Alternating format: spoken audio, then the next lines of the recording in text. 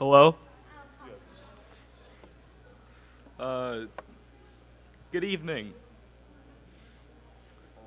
Today we will be singing Walking in Sunlight number 708. Yes. Mic is on. Today we will be singing number 708, Walking in Sunlight. Again, that's number 708, Walking in Sunlight. Let's sing. Walking in sunlight, all of my journey, over the mountains, through the deep vale. Jesus has said, I'll never forsake thee, promise divine that never can fail. Heavenly sunlight, flooding my soul with glory divine. Hallelujah. I am rejoicing, singing his praises. Jesus is mine. In the bright sunlight, ever rejoicing, pressing my way to mansions above, singing his praises. Gladly I'm walking in sunlight of love. Heavenly sunlight, flooding my soul with glory divine. Hallelujah. I am rejoicing, singing his praises. Jesus is mine. The next song we will be singing is number 717, Victory in Jesus. We will be singing the first and the third verses. Again, that is number 717, Victory in Jesus, the first and the third verses. Let us sing. I heard an old story, how a Savior came from glory, how he gave his life on Calvary to save the wretch like me. I heard about his groanings, of his precious blood's atoning. Then I repented of my sins and won the victory. Oh, victory in Jesus, my Savior forever. He sought me and bought me with his redeeming blood. He loved me ere I knew him, and all my love is due him. He plunged me to victory beneath the cleansing flood. I heard about a mansion he has built for me in glory. And I heard about the streets of gold beyond the crystal sea, about the angels singing and the old redemption story. And some sweet day I'll sing up there the song of victory. Oh, victory in Jesus, my Savior forever. He sought me and bought me with his redeeming blood. He loved me ere I knew him, and all my love is due him. He plunged me to victory beneath the cleansing flood. Please mark your hymn books number 255.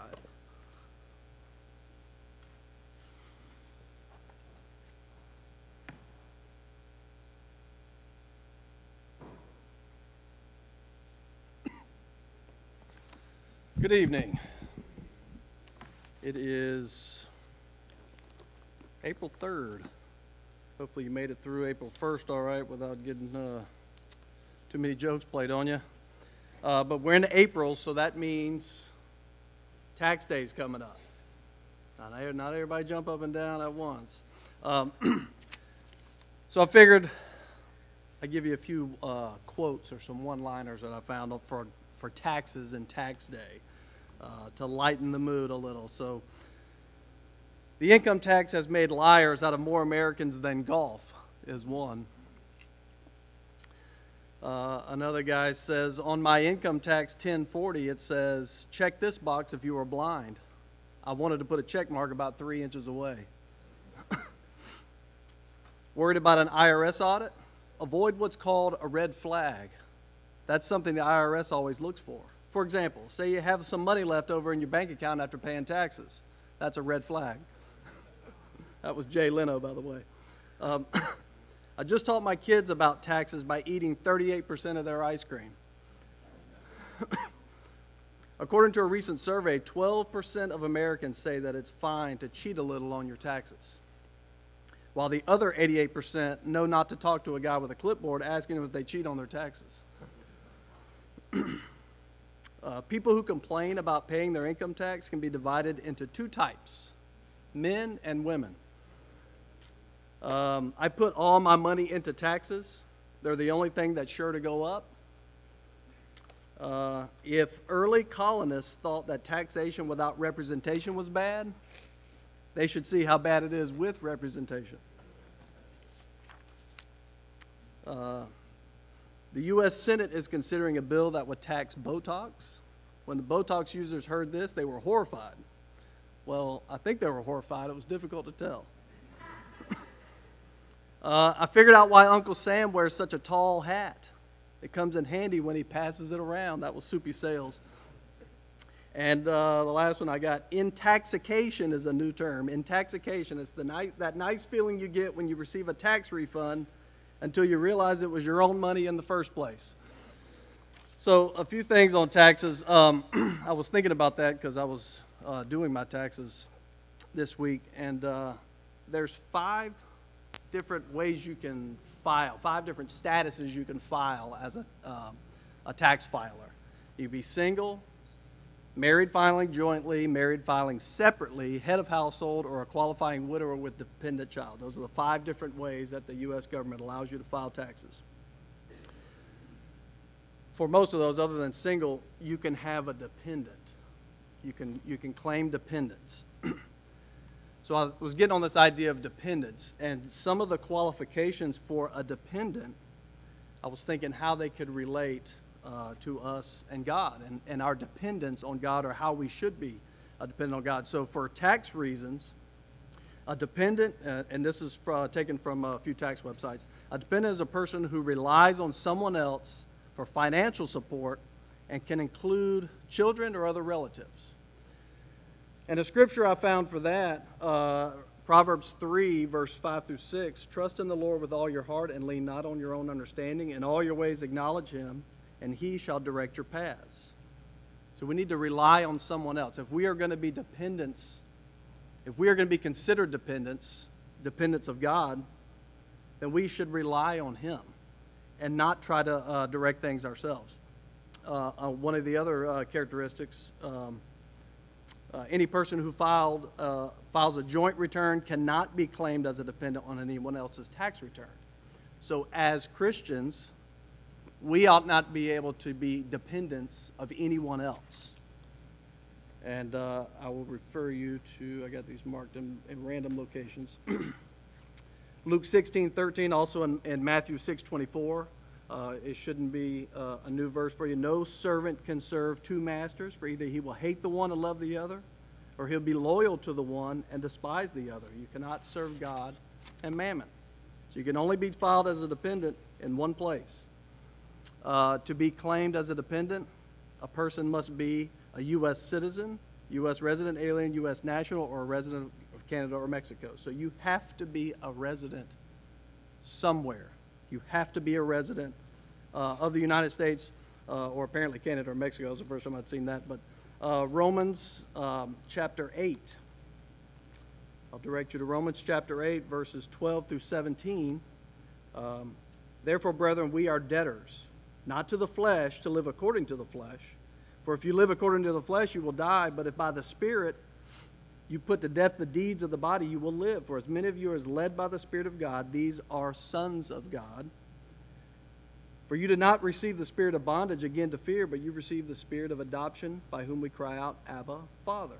The Spirit himself bears witness with our spirit that we are children of God, and if children, then heirs, heirs of God and joint heirs with Christ, if we indeed suffer with him, that we may be also glorified, that we also may be glorified together. So we have to be part of God.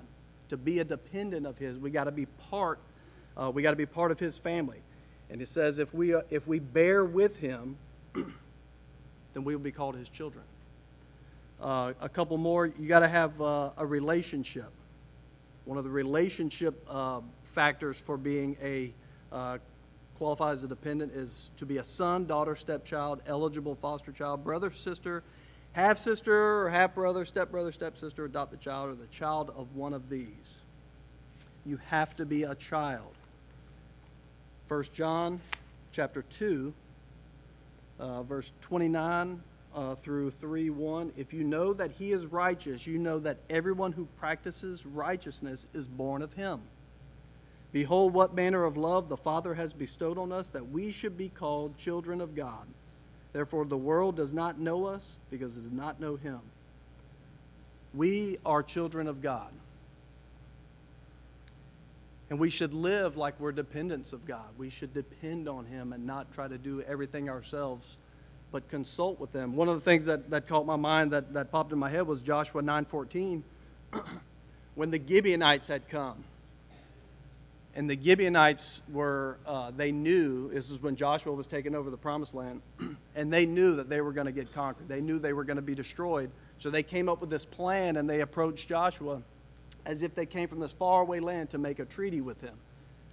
And one of the things it says in Joshua 9:14 is that he did not consult with God and end up making the treaty with them. And that was one of the things that ended up causing their demise, because God's intent was for them to destroy everybody.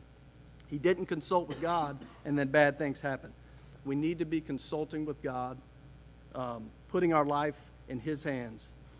We spent the weekend in Orlando for Lads to Leaders, and the theme this year, and I mentioned it last Wednesday, was I am not ashamed. And we should not be ashamed. Considering this lesson, we should not be ashamed to be dependents of God. We should not be ashamed to be considered part of his family. We should not be ashamed to call on him, to pray for things, and ask for his help, his guidance, and his direction, because we need it. We need it, and we need to be a part of his family, because that's the only way we can get into heaven. If you have any needs this evening, if you need to come forward, we have elders here, we have deacons here, we have members here who are willing to receive you, to help you, pray with you. You come now as Andrew leads us in the song.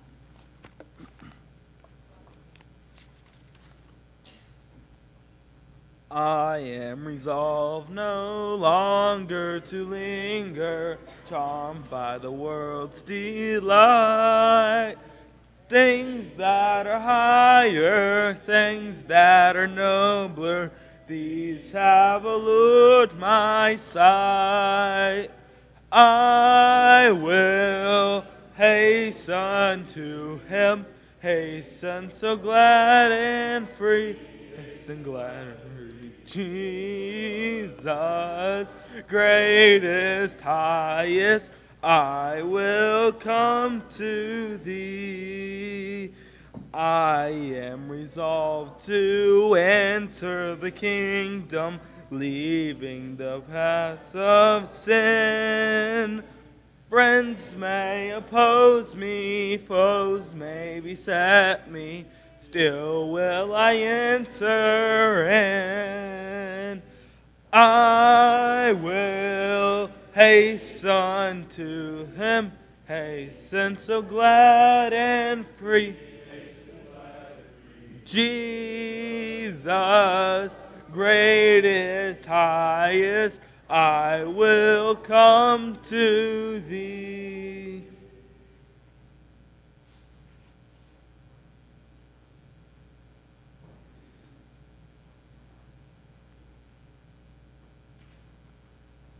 So I have a few announcements before we get led to our class. Lee Blackshear has been released from the hospital and is recovering at home. We need to continue to remember Judy partially as she still continues to deal with the pains that she goes through each day. Let's continue to remember her. Also continue to remember Dwayne and Cindy Bennett in your prayers. Bobby Damarama, she has spent some days in hospital, but she's back home. Let's remember her. Continue to remember John Martinez's niece, Cora Gonzalez. Did you have a relative in an accident, David? All right, how is he doing? He's in rehab. Let's remember, you said Jerry Willis? Jerry Willis, an uncle of Dave Rogers. He was in a wreck. Let's remember him. Hand and foot. There will be a hand and foot game at the Morris's home on April the 13th. You can sign up on the bulletin board if you would like to attend that particular event. I don't have a time. Do anybody know a time? No? We don't know a time? Okay.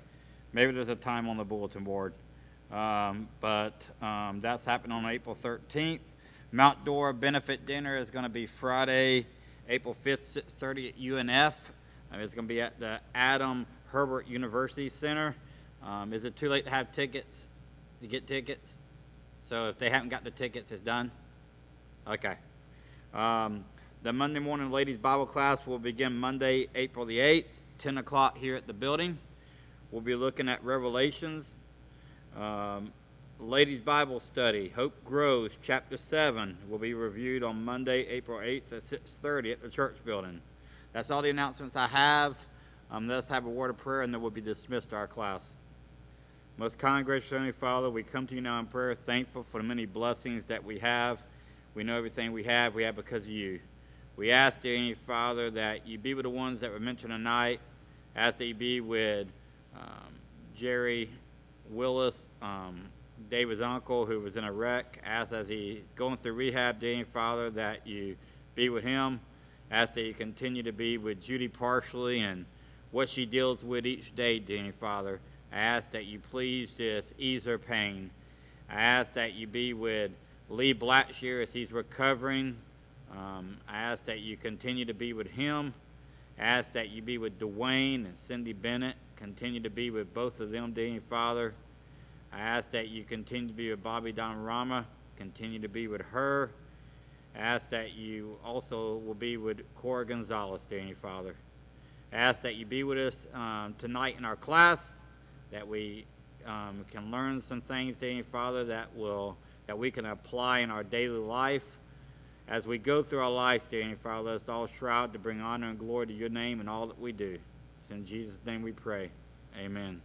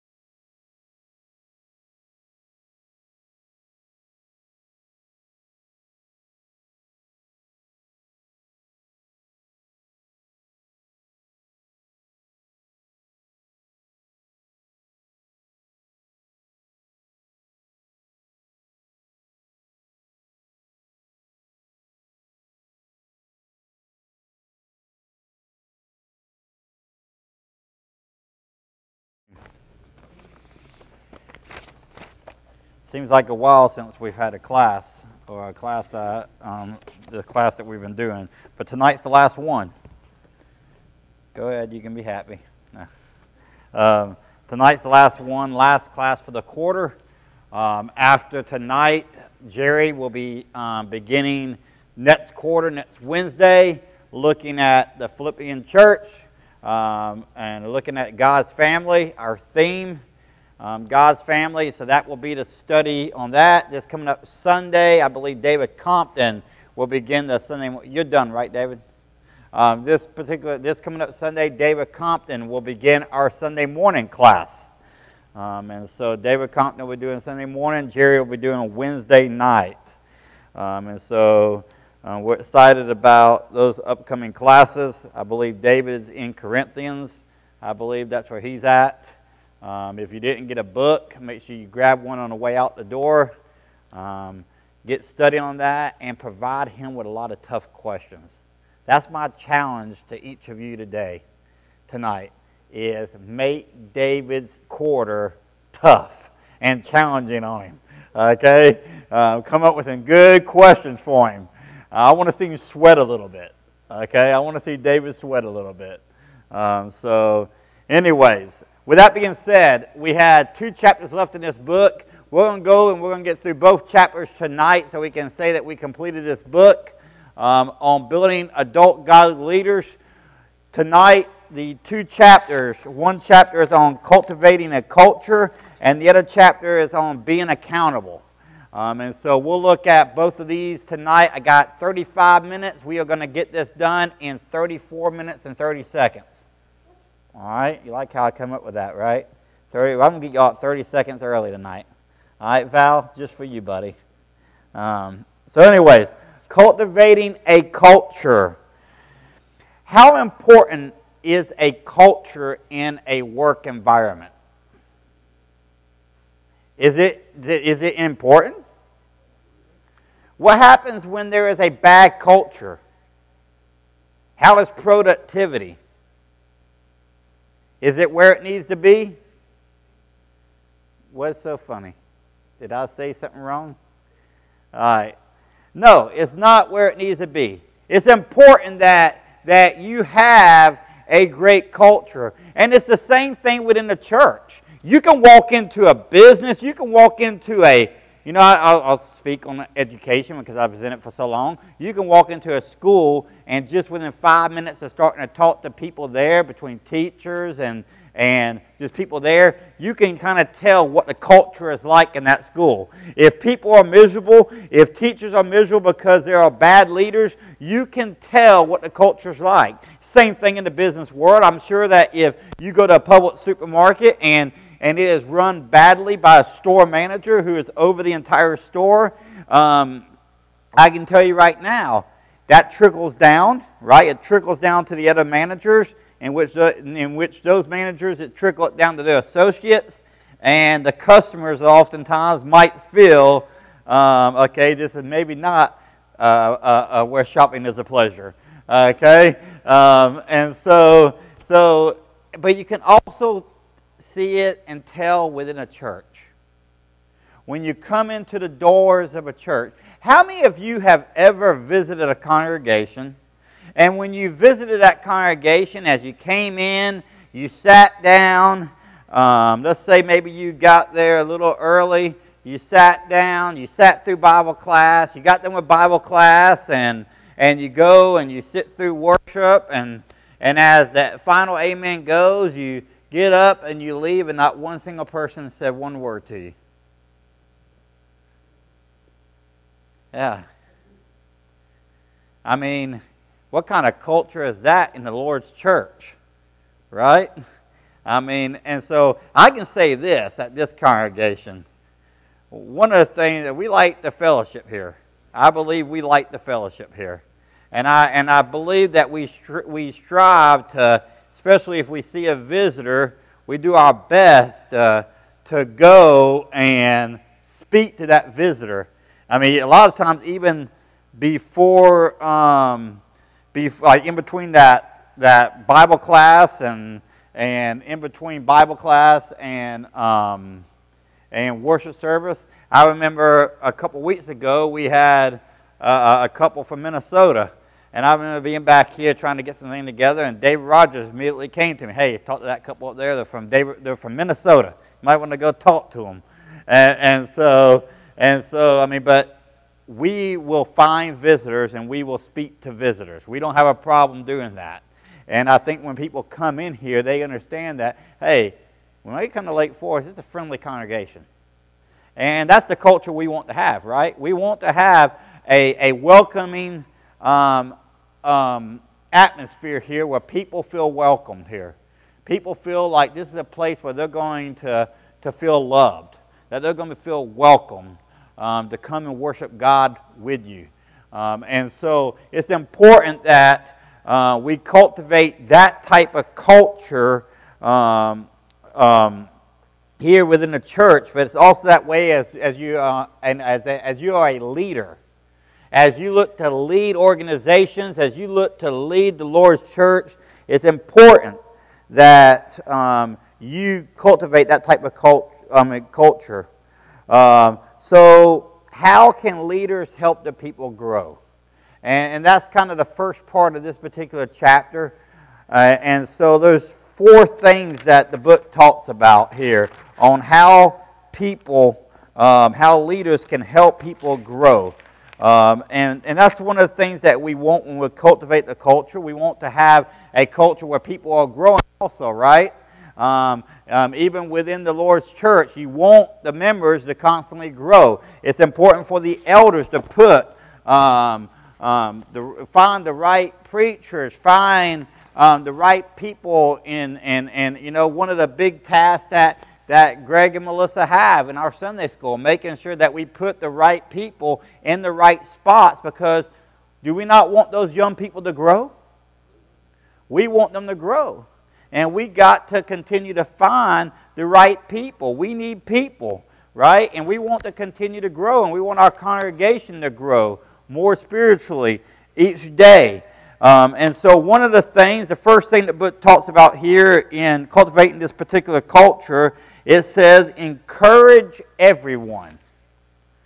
Encourage everyone is the first thing. And so one of the things it talks about here, when you encourage someone, when you're trying to be that adult godly leader, when you're that leader, whether it's in an organization, whether it's in the church,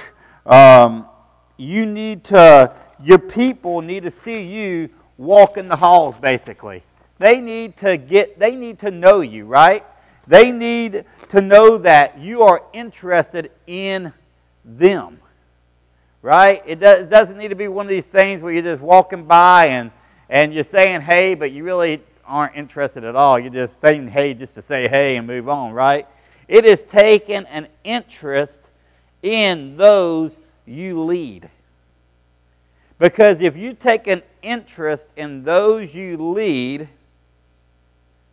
it's going to carry a lot of weight, is it not? It's going to carry a lot of weight. And so as we are being adult, godly leaders, we need to make sure that we are encouraging others. And one of the ways that we encourage is taking an interest in those people that you're leading. It's important for elders in the church to take an interest in its members, to know its members, to if the members allow them to know what's going on, to do what they can for them, and for them to get for the elders to get other people involved, getting our deacons involved. It's important for us to know our members and be there for them. Second, it says here when it comes to encouraging others, it says that we need to encourage each person differently. You know, people, I guess, you handle people differently at times. I mean, I know that when I coach ball, there's a player that maybe I can get all after, right, a certain way, and I know that's going to get them going.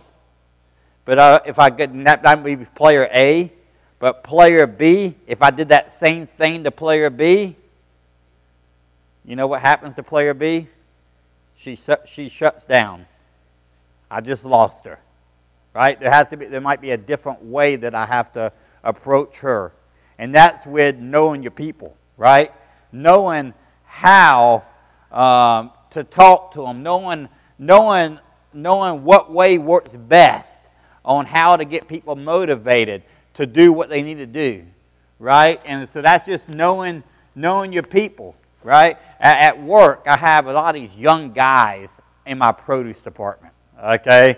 And I'll tell you right now, I hope and I pray that this generation, this young generation gets a little bit better, but the work ethic is not there, people. The work ethic is not there with this younger generation. All right? They don't want to work. They want to get in and they want to get out. If you can let them leave early, they're all about it, okay? But they don't want to get things done. And so some of the things that I do to get them motivated, I do a little what I like to call Josh's reverse psychology on them. Okay? And here's my reverse psychology. The other day I have a young man, he's 19 years old, he's full-time, he's a produce clerk, but he loves to talk. He's a talker. He wants to be right next to you, talking your ears off the entire time. Okay? There's a time to talk and there's a time to work, right? And so it was morning time. The produce truck came early. I was like, all right. I'm not going to say his name, but all right, buddy. We're going to pull this truck out on the sales floor. We're going to break it down. We're going to spot it, and we're going to work it. And of course, it's like, I said, I guarantee, I'm 47 years old, you're 19, I guarantee I can get this whole area right here done before you. That's my reverse psychology. No, you can't, man. No, you can't. I guarantee I can. I can outwork you. I'm almost, 20, 30, 40, almost 30 years older than you, and I'm going to outwork you, man, right here. You know what he did? That boy worked so fast, he didn't know what he was doing. And I just sat back, and I loved every second, and we got that stuff done quick. And he said, I outworked you. I said, yeah, but I outsmarted you. I said, I knew I could get you to work fast if I challenged you. Man, if I just added food in there, hey, if you outwork me, I'll feed you. Man, we would have been done an hour earlier, but because he loves to eat too. But anyways, you have to know how, right, to encourage people. And sometimes there's different ways that you encourage people. Okay? And so these are just some of the ways that it says here when it comes to encourage everyone, making sure people are encouraged. The next point it says here, it says put people in their place. You want to put people in the right place to be successful, right? You know, you look at the Bible, and as we look over there when it talks about the Lord's church, right? And it talks about the Lord's church, it talks about the body of Christ. And when we look at that description of the body of Christ, it tells us not everyone can be a hand, not everyone can be a foot. Y'all know the scripture I'm talking about, right? And so it's important that people are placed in the right area, right? If somebody is not, their strengths might not be, for example, do you want Josh Swearingen to be over the maintenance of the building? Val, do you want me to be over the maintenance of the building? I knew Val would say yes because he has faith in me. He believes in me. Just by that, Val, you encourage me. I'm calling, you know what? Normally I would call you Barnabas because you're always encourager. Val, you are now Barnabas for this class. Son of encouragement right there. I feel like I can fix anything. If something breaks right now, y'all, I feel like I can fix it because of the encouragement of Val Kovalenko. Man, I appreciate you, man. Thank you very much. But, what was that? I appreciate that. Thank you for helping the team out here. Thank you for encouraging me. But it's important that we put the people in the right places, right, to be successful. In an organization, you want to make sure you put the right people in the right spots in that organization. And as a godly leader, that's one of the things that you're tasked with, is making sure you put people in the right spots. okay, in the organization. Also, though, another area it says that we can do is being vulnerable. Being vulnerable. What is that? Why is that good as a leader? Why is that good as a leader? What? It makes you human. It makes you relatable. Okay? Anything else?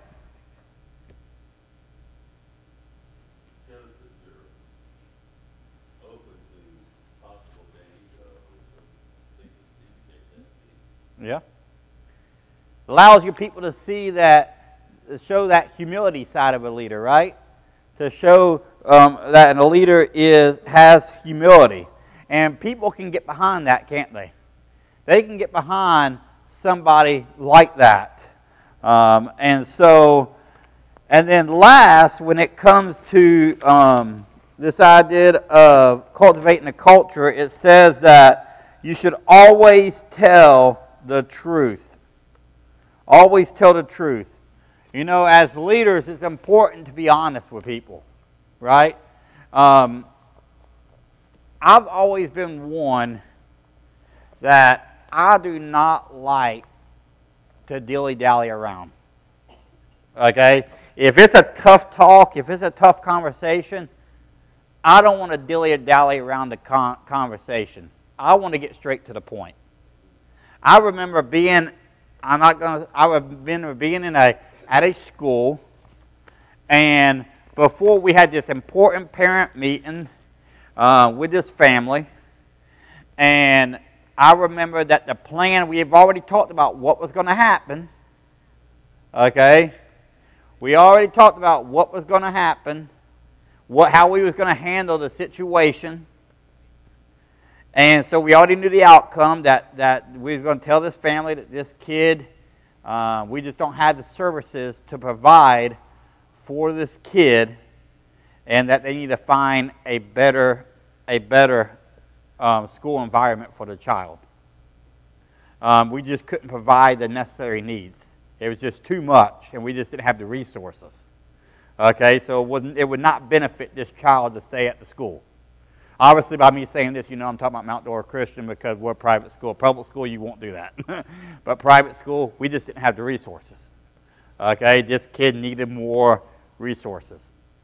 And so we get into this meeting, and the person who was leading the meeting was dragging their feet, just going on and on and on. It's like, why are we, because how the person was talking, it was like providing a little bit of hope for this family, right? And it's like, what are we doing here? This is not the game plan, right? We just need to be honest with these people. I mean, it might hurt a little bit, but they're going to have a little bit more respect if you just are straight up with them about the situation, right? And being honest with them. And so as adult godly leaders, there's going to be what we call at Publix, as in our management training, we call them tough talks.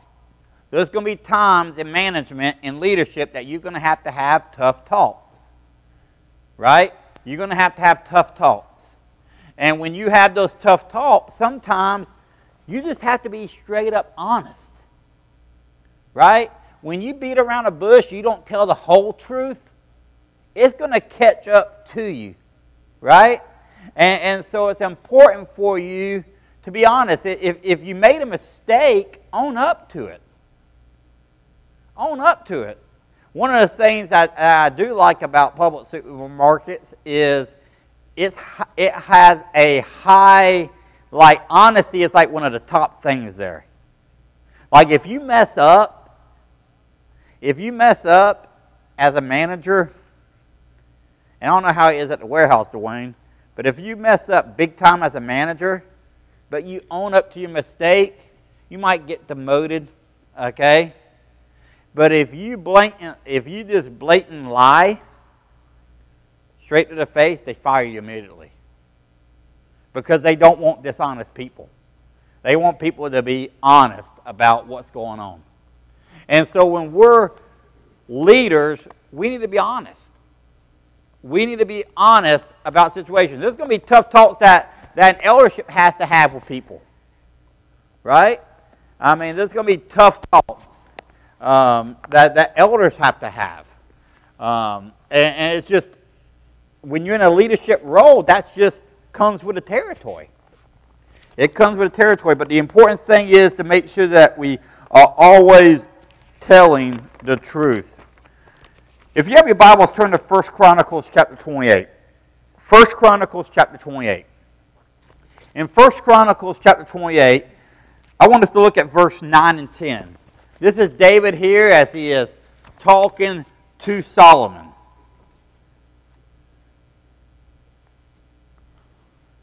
And as we look here, we can see a culture of something that each generation of leaders helps to create. Okay? How we set up the next generation for success, or we could set them up for failure.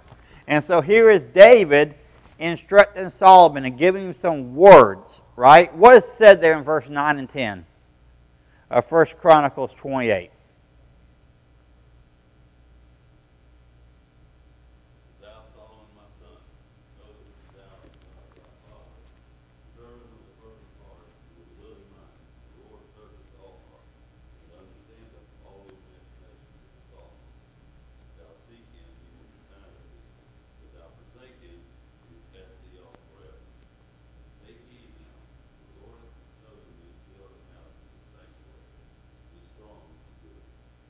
All right.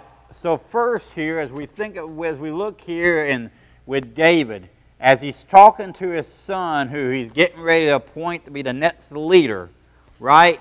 He tells him first to remember who his leader is. Who did David say Solomon's leader is? God. He told him, remember who your leader is. In life, we're always going to have some type of leader, right? But everybody answers to one. And that one leader is God.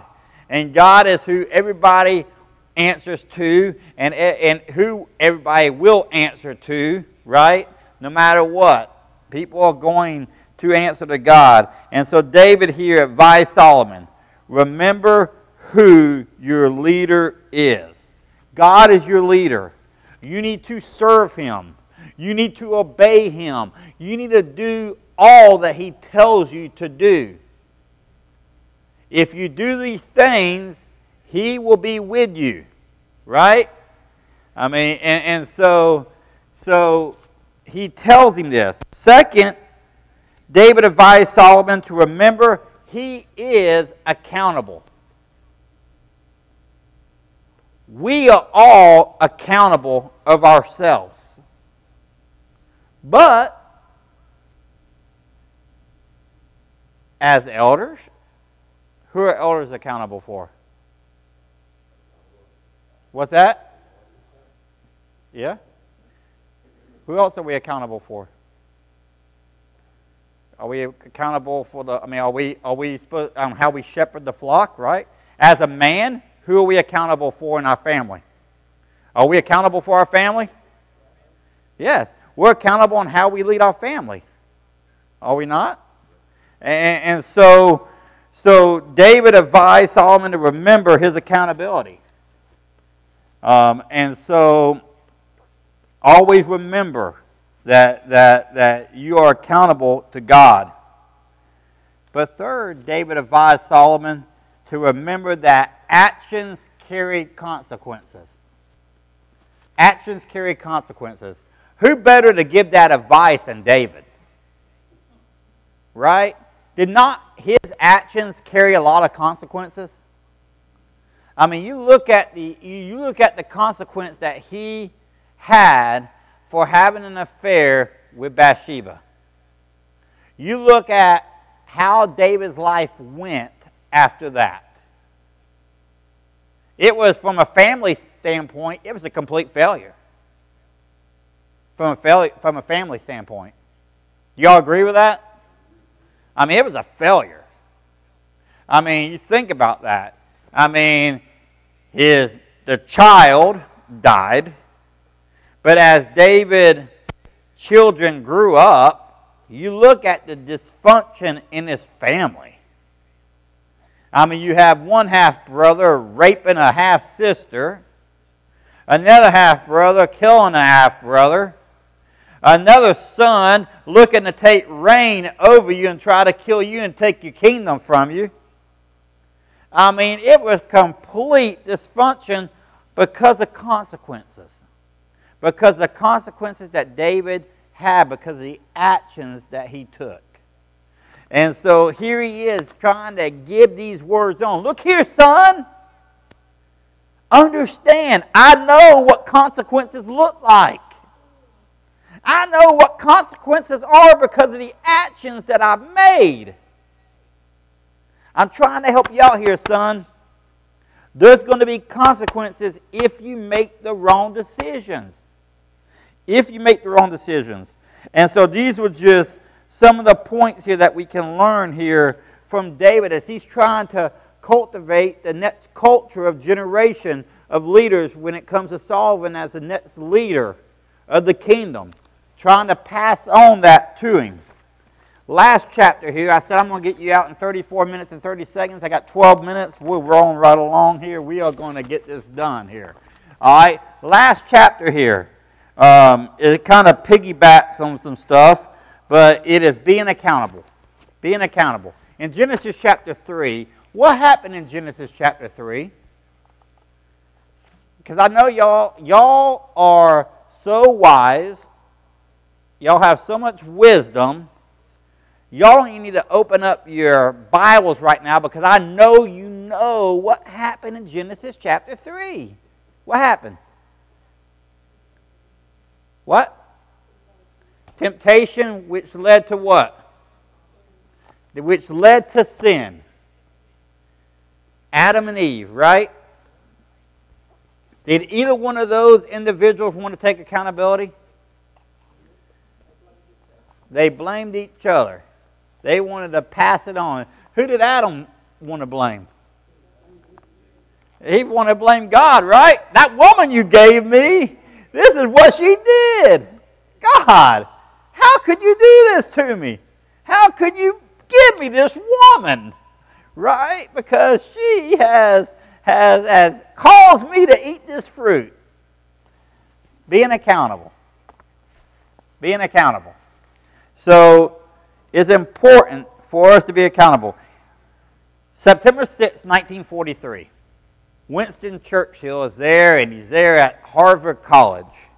And as he's there at Harvard College, he said this: the price of greatness is responsibility.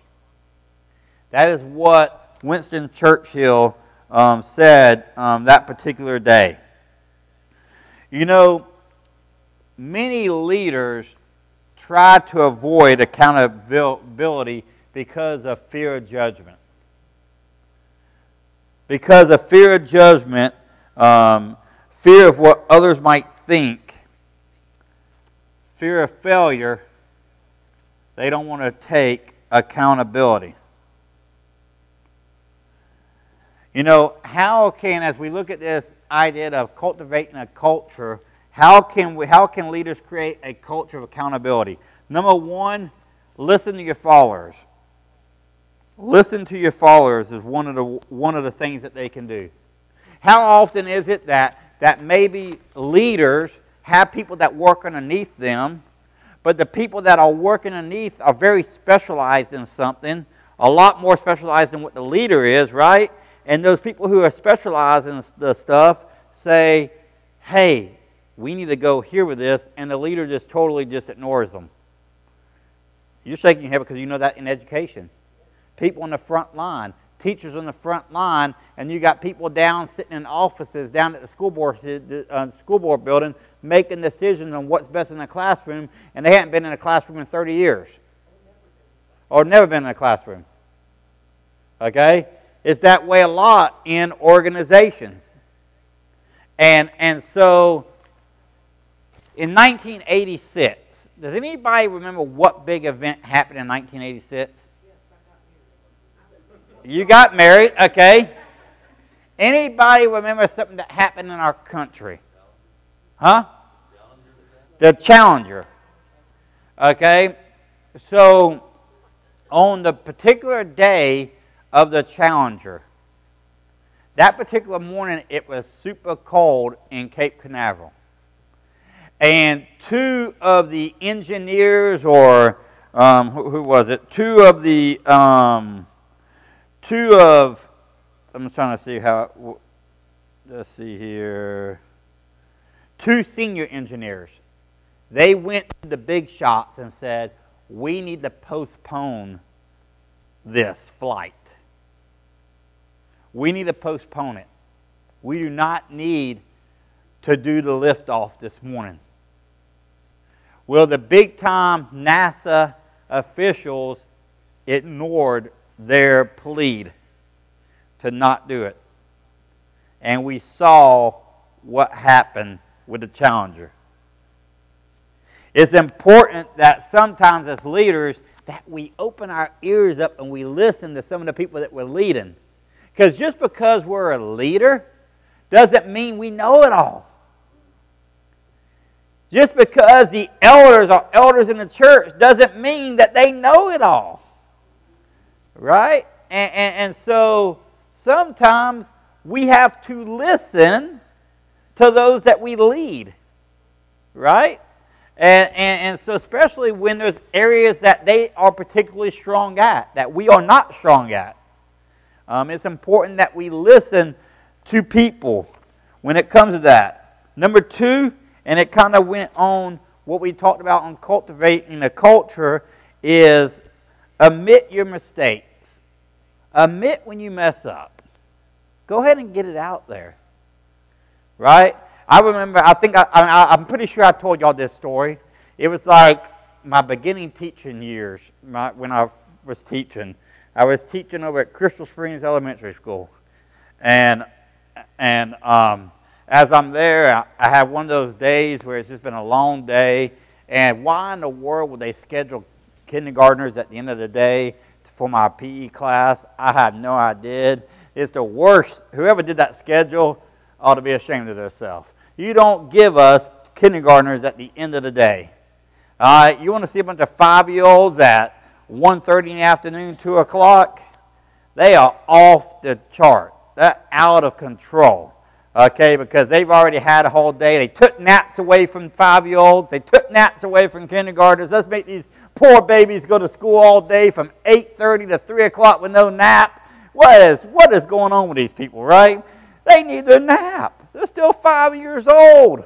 Okay, and I remember that entire class, they were driving me nuts.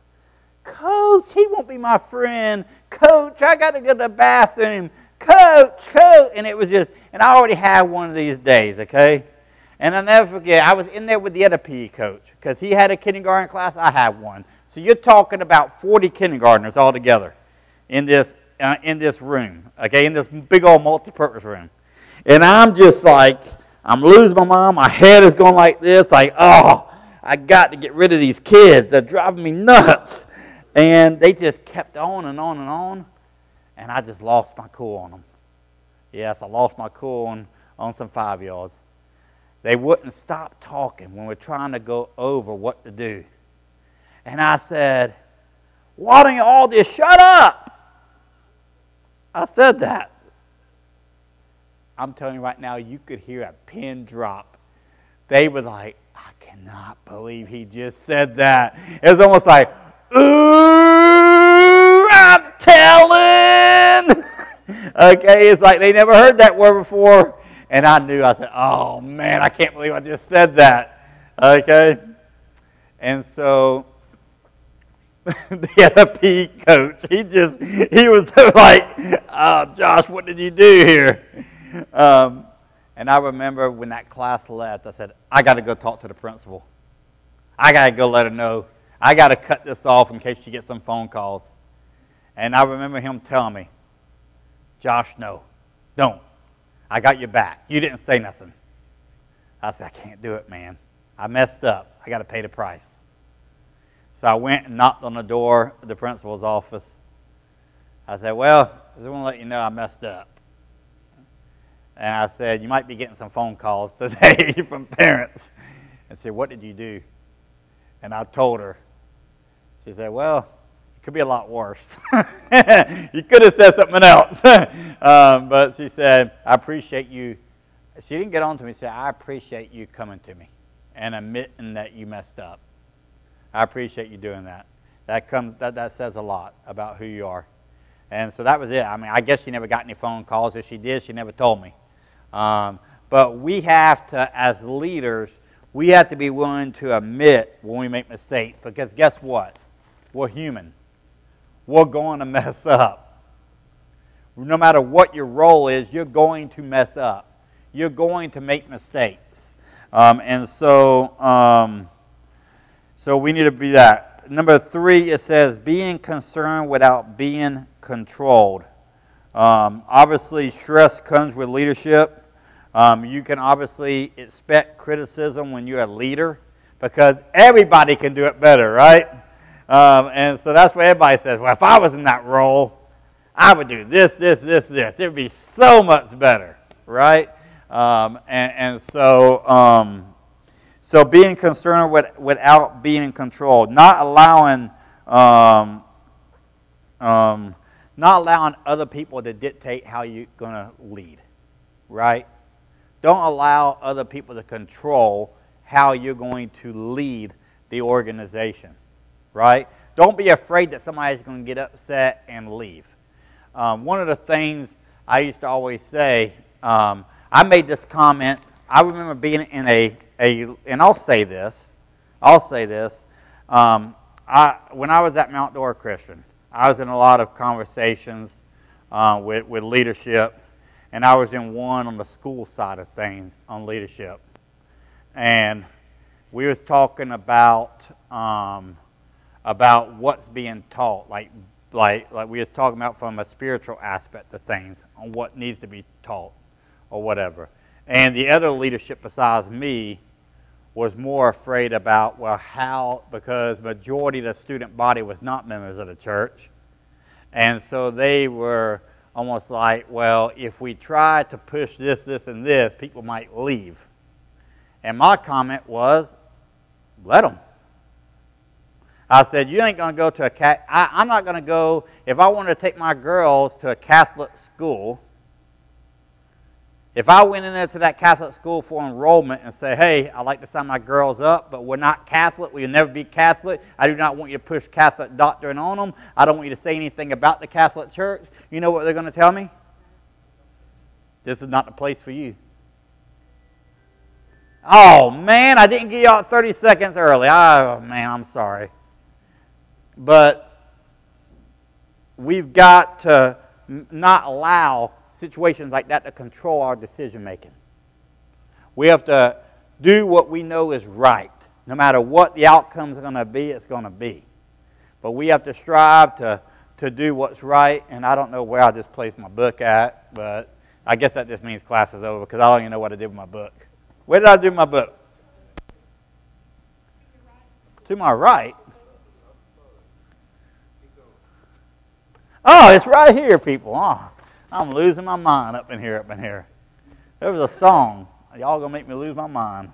Up in here. Anyways, last point here. I'm over 30 seconds now, but that's all right. It's my last class. What are you gonna do? Fire me? Right? I ain't here next week. I am here, but just I won't be up here.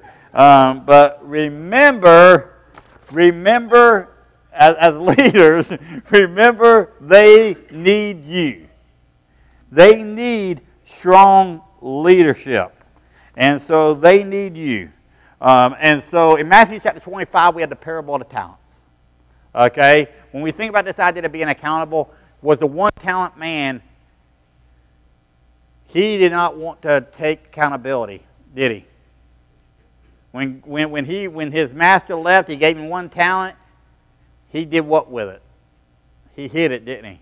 He hid it and did nothing with it, right? Because he didn't want to take accountability.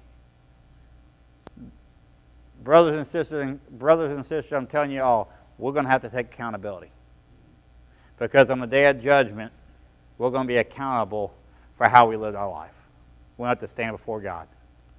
Thank you so much for your attention this quarter. I appreciate it. Remember, Sunday mornings, I want you to challenge David Compton. I want him sweating. Y'all think I'm playing? I want him sweating in his shoes up there. So put the pressure on him. Have some important, tough questions for him, because I want to see him sweat. This is going to be beautiful. Oh, hey, buddy, how's it going? Anyways, y'all have a good